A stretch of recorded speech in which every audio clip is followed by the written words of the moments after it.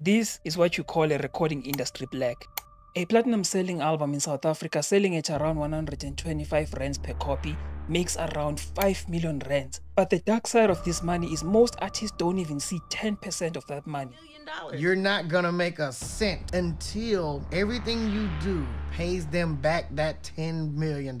I still have to wait for a month end. Do you know, in one gig, you probably made your salary? After selling over 40,000 copies of Avery, emtee would have made more than 1 million rands in royalties from that album alone, and probably millions more from his gigs, but he was allegedly caught in a scam record deal that paid him a monthly salary of less than 20,000 rand per month. That's not even all. The queen of South African pop, Brenda Fassie, is said to have blown 10 million rands in 9 years, regularly spending in the 6 figures after making more than 30 million rands throughout her career. The darkness of the music industry never fades, honest. The more you dig, the more you are bound to find.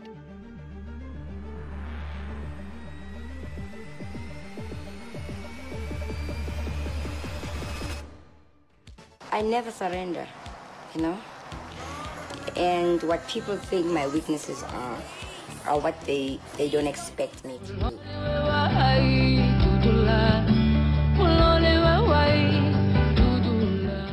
Zahara's iconic album sold more than 500,000 copies. She has claimed that the record label robbed her of most of her money. Meanwhile, the record label says she is the one who owes them money. Diving into these titanic stories left me stunned and heartbroken. Even when I move further into my search for the truth and finding alleged information about Mabala noise being used for money laundering in the past by its politician founder, then there's Ambitious Entertainment and their very ambitious endeavors of allegedly scamming their artists into shady deals and award shows shunning Areece after he left Ambitious. The South African music business will never cease to amaze me, but it's definitely about to amaze you all. And stuff. It was me, him, Flame. That's what I remember. And then he was like, yo, you can't even be your ultimate self as an artist in this label because you marginalized, you know? Like I was tired, and I don't get tired. You know, I'm a hustler.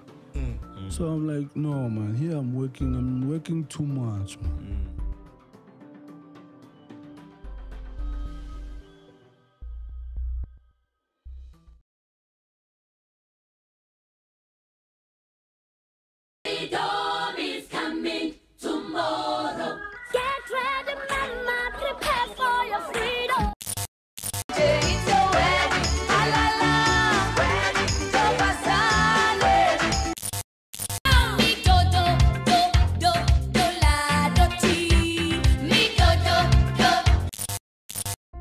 If you have never heard these songs before, then you were either born recently or you never grew up in Southern Africa in the 2000s and early 2010s. Everyone played the heck out of Brenda Fassie's songs for decades, because even when I was a kid, I would hear a few of her songs all the time. When Americans had Michael Jackson, I basically had Brenda Fassie. So it didn't really come as a shock or as a surprise when I found out that during the span of her career, she made more than 30 million rands, which is unbelievable even by today's standards. When you check the best-selling albums country by country, you will realize that Brenda Fassie's album Memeza sold 700,000 copies. Considering that you need to sell only 40,000 copies to be certified platinum, then it's safe to say she was getting diamond after diamond certification.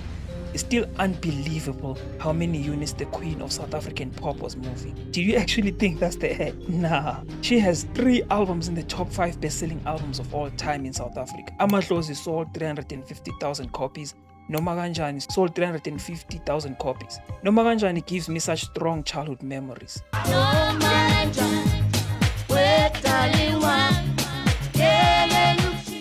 My point in telling you all this information, besides the fact that Brenda Fassie was a record-selling machine, you're not bullying the land. It's a Shapila 100,000 within 2 weeks of release. and the kind we shall never witness again, I wanted to paint a picture for you guys to understand that when I say Brenda Fassie, I am not talking about a small name, our own local version of Michael Jackson when it comes to her value in record sales. I'm actually shocked why she never made as much as 50 million rands in her career. But because of the toxicity of the music industry and bad influences, she allegedly blew all the money she made and didn't make as much as she could have made. According to her former producer. She went on to blow 10 million rands in 9 years, as I said before, but this happened between July 1995 and February 2004. As an example of how rich she was, on one of her payments she was given 719,000 rands. Silo Chico Twala, her producer during the most successful period of her career, said he believed Brenda could have made well over 30 million rands in her 21-year career, which I strongly agree with. I believe she would have made around the regions of 50 to 100 million rands. However, when she passed away, donations had to be sought out to cover her medical bills and funeral costs, suggesting she passed away broke. Sadly, funds were raised in the form of a prayer line which turned into a condolences line. The life of Brenda has a lesson to teach people about the forces behind fame and publicity, and how once these musicians succeed, they never wanted to be told no. Michael Jackson's brother Jermaine once said that they would spend very little time with Michael Jackson. They wouldn't even see him at some point in time because he would surround himself with people that always said yes to him, or he loved being around yes men. He didn't want to be told no or be corrected, which I believe leads to the downfall of a lot of musicians, even here in South Africa. During this wave of Amapiano, there just might be an artist making millions right now, spending recklessly and not listening to anyone telling them no. My humble advice is be smart. Another valuable lesson you can learn from artists like Brenda Fassie and Lucky Dube is the importance of owning at least a percentage of your masters. What if your music becomes timeless and you actually can't reap the rewards of the fruits of your labor, like how Ambitious allegedly owns the entirety of emtee's estate? Another heartbreaking case that clearly shows the dark side of the music industry here in South Africa is the story of Zahara.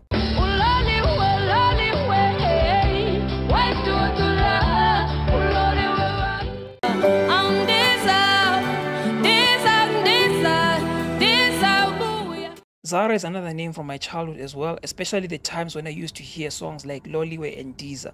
Those songs were literally everywhere, and to this day I still know most of the lyrics word by word. When we talk about queen level of fame, we're talking about Zahara and Brenda Fassie. Zahara made millions of rands from gigs and TV royalties when she was at the peak of her career, as her album Loliwe sold more than 500,000 copies. DJ Spoo released a statement saying Zahara had a 50-50 royalty split with her record label, which is insane for a modern day record label to give away that much royalties. But it might be true though. I kind of find that hard to believe, but let's assume that it's actually true for a second.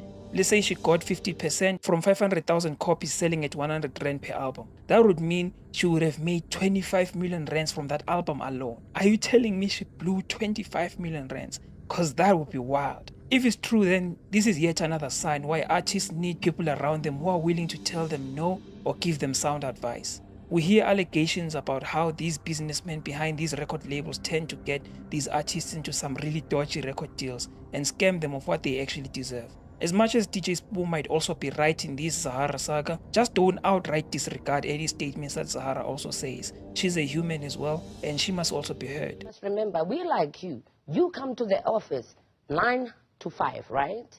You make millions for the company, but you walk away end of the month with 10,000.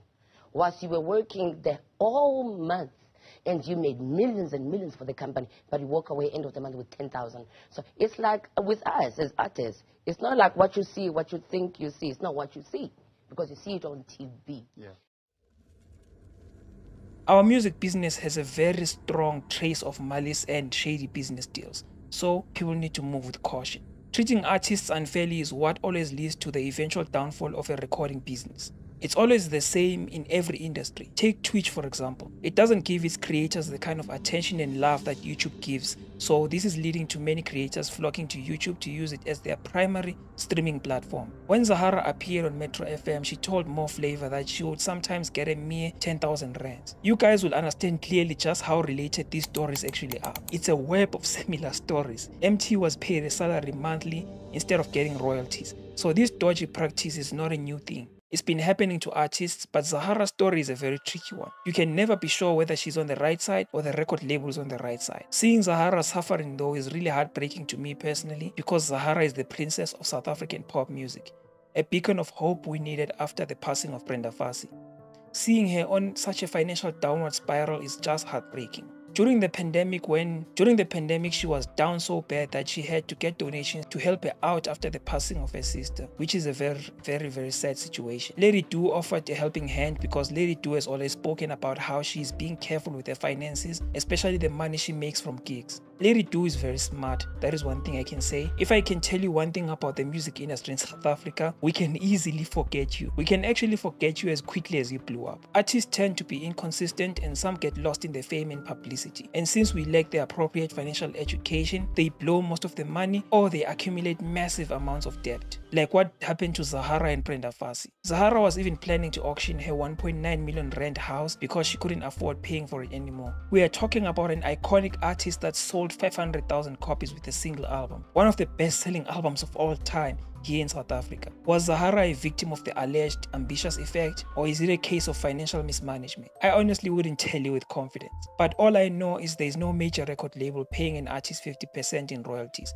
DJ Spoo said something very interesting. He said Zahara is the one who owes the record label. I'm sure many of you are wondering, how can an artist owe a record label money? Well, let's try to dive into this rabbit hole. Firstly, let me help you understand what music royalties are, or what mechanical royalties are. Mechanical royalties are generated through physical or digital reproduction and distribution of your copyrighted songs. This applies to all music formats, old and new, such as vinyl, CD, cassette, digital downloads, and streaming through digital service providers like Spotify and Apple Music. Record labels pay a mechanical royalty to a songwriter every time they reproduce and sell a CD of their music. Mechanical royalties are usually paid out by your record label if you are signed, or through your musical distribution service if you are independent. When talking about music royalties for performing artists, there's a range of acceptable amounts based on your clout as an artist. By clout, I mean how many fans you have and your command over earning an income from your fan base. If you're a new artist, your clout will be low, but if you have a lot of buzz, this can quickly increase your clout level to compare with other mid-level artists. And then finally, we have the superstars who are already commanding millions of streams and making lots of money for their managers and labels.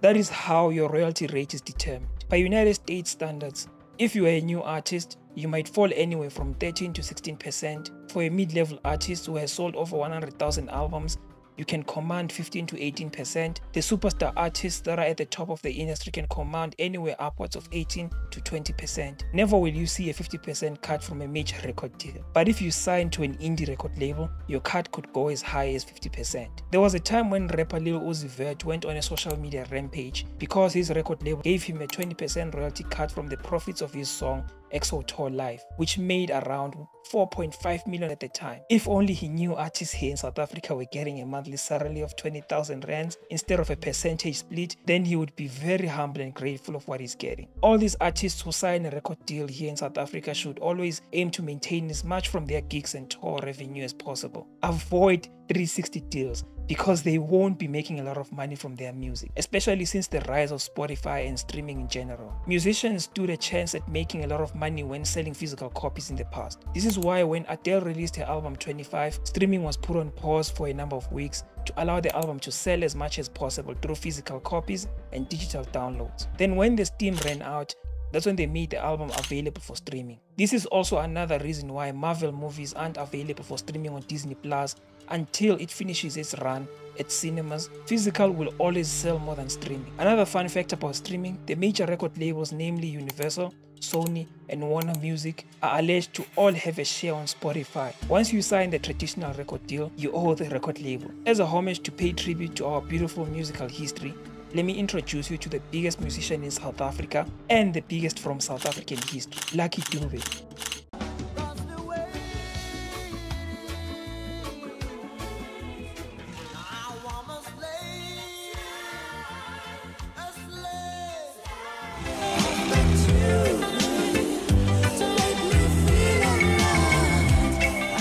I found myself listening to his music this morning before writing this script right here. I was always afraid of his music because it makes me quite sad, and also it makes me think about my late sister who passed away in 2020. I always run away from nostalgia, but this man is one of a kind. The record label didn't actually finesse Lil Uzi Vert if we go back to that situation. He signed a record deal and he got his percentage of the cut. It's the same situation with emtee, it's the same situation with many artists. The way artists make up for this huge cut they lose in royalties is by going on gigs, bookings, and going on tours. You get some artists like Taylor Swift, U2, Elton John, Michael Jackson who throw massive stadium concerts and make way more money than what record labels make from selling their albums and singles. More of the public know that 90% of artists don't make that much from their music. You get unicorns like Taylor Swift, Adele, who make a lot of money from their albums because of the massive clout they have and the bargaining power that they have when it comes to negotiating with record labels. Here in South Africa, there are some unicorns as well who made a lot of money from royalties alone. Brenda Fassie, Zahara with her album Loliwe, Lucky Dube, Maphorisa, Kwesta with his album Dakar, maybe even names like Casper aka Nasty C, Scorpion Kings, Buster 929, Big Zulu, and Java with his recent album, and other independent names like Areece and Shane Eagle. So yes, the South African music industry might be dark and twisted, but it has a big beautiful side as well for an artist that manages to build a loyal fan base. But we haven't reached the truly dark parts yet. Let's dig a little bit deeper into this cave. Matatiele in the Eastern Cape, Mtembeni Ndevu's talent was discovered after he won a talent competition in primary school and further brewed in the streets of... Being a kid from Matatiele and growing up in the streets of Berea, I don't blame MT for his decision because desperation always puts us at a disadvantage when it comes to the business of negotiations. Allegedly, the CEO of Ambitious knew he had leverage over MT because he knew MT's situation. Having a baby on the way, even I would have made the same decision that MT made, even if I had financial education and knowledge about music royalties. At times, family has to come first. No matter what Instagram tells you, you can't always put yourself first and you can't always be selfish. That's the modern day American culture messing with African family values. The musicians here in South Africa are supposed to get at least 20% in royalties from their music, while record labels tax around 80%. But you will rarely see that happen. This is why people must respect DJ Maphorisa for what he has built during the Amapiano era. From the outside looking in, it seems like he pays his major artists very well. The alleged tales of Ambitious are never ending. They are the most controversial record label in South Africa. A day rarely passes without Ambitious' Twitter account dishing out some underhanded replies and also some comments about former artists, even considering the fact that the public sees them as a shell of their former self. Ambitious are a lesson on how to build an empire loved by a nation and destroy it faster than you built it. How did this inspirational Titanic business story get to this point? Before Ambitious Entertainment, the music industry here in South Africa was mostly spearheaded by the world's big three: Warner, Sony, and Universal. No one ever thought there would be a possibility of seeing local record labels taking a share of the revenue in the South African music business. Ambitious came to my attention when Benchmark released the song Bonang, hey, Bonang, which instantly became a pop culture hit. You either talked about the song itself or you talked about the girl in the music. The good times when Trace and MTV Base actually cared about our taste in music, as well as what the public loved to see, before they allegedly started playing mostly music from artists that actually paid for plays. This destroys the value of actively listening to music via those DSTV channels, because you can't go from a hit song or a talented popular artist and then play some boring unknown song. That really kills the vibe. After Benchmark took off, I believe the next artist I saw was MT when his song Roll Up started making waves. And when I say waves, I mean waves.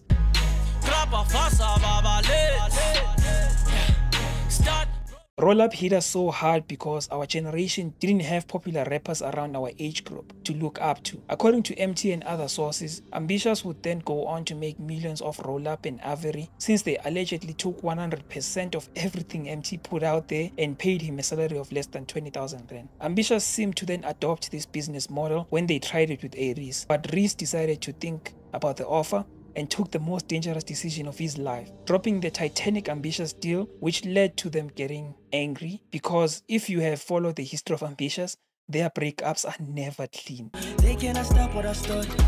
They cannot stop what I started.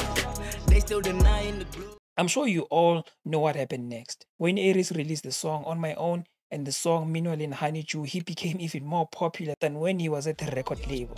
I know the ropes, the game in the chokehold. Can you hear the gas spin? I covered the slopes, now I'm on a straight road. At the peak of their powers, Ambitious had gigantic names like Benchmark, Areece, Black Diamond, Miss Pro, Fifi Cooper, Java, Saudi, Pretty Ugly, MT, Amanda Black. You won't find a better lineup than that. I can promise you that, bro. Ambitious literally took over the South African music scene to a point that good music was associated with this record label. I loved everything released by Ambitious. And the proof of that fact is that their YouTube channel was the fastest growing in the country at one point. But those alleged shady deals and contracts came to hit them so hard that everyone who knows these allegations really hates Ambitious. According to the artists, they literally confiscated all the awards won by artists like emtee and Amanda Black. The only thing that has kept them afloat after their golden era is because their golden touch in pushing artists and knowing what the South African audience wants to hear. Big Zulu even adopted this style and it's been making him explode. Even Master KG does the same thing. The one thing we can be grateful to Ambitious for, they gave the South African music industry back to our local artists and record labels. During the era of Ambitious dominance, there was also another story happening at the same time. Mabala noise was on the rise in Durban and they wanted to completely destroy Ambitious. Mabala noise strategy was completely different from the one used by Ambitious. While Ambitious was remarkably good at blowing up a new artist, Mabala noise signed a lot, I mean a lot, of popular artists in the music business. No one even asked how the heck did this unknown record label get these big names in the music industry and entertainment business. Mabala wanted to take a huge chunk of the market share that Ambitious was starting to control at a point in time, but things didn't go so well for them.